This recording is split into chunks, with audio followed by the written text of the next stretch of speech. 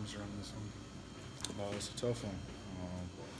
The situation that we're in right now, taking plenty of steps forward and fought hard tonight.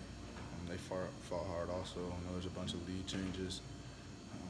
We gave up a lead early, and then they gave up their lead, so it was a war.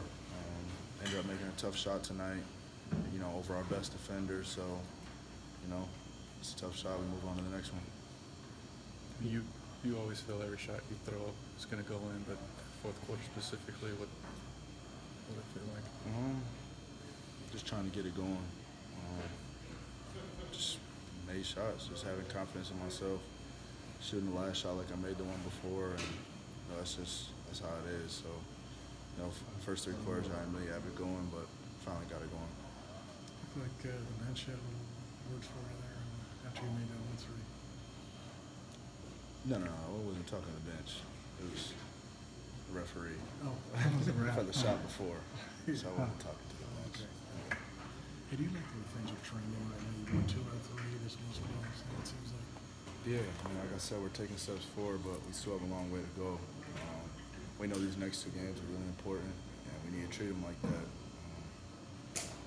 If we played every team like we're playing Golden State or Toronto, we'd be in pretty good shape. So, some games we don't come in and have it, and we try to build it throughout the game, but we need to have it from the start. Do you feel like when you got that lead in the second quarter, you guys kind of maybe lost your defensive focus a little bit? Yeah, we got complacent, was satisfied with our lead, and every team in the NBA is good, and they fought back and regained the lead. I think they ended up going up 10 to 15 on us. I know I've asked you this before, but the coach is talking about Tyson's leadership qualities. And just what do you see from him, and how has he helped you get through the season? He's helped me out in every way since I've been here. I'm blessed to have a veteran in this league that has done everything that I'm trying to do. That has taken me in like a little brother. She gives me advice on and off the court. Stuff that's going on outside the basketball world. So, having a vocal leader like that in the locker room is unbelievable for me. Pretty amazing. He just keeps going. He just keeps ticking. Yeah, it's unbelievable. The stretch he's put on this month is unbelievable.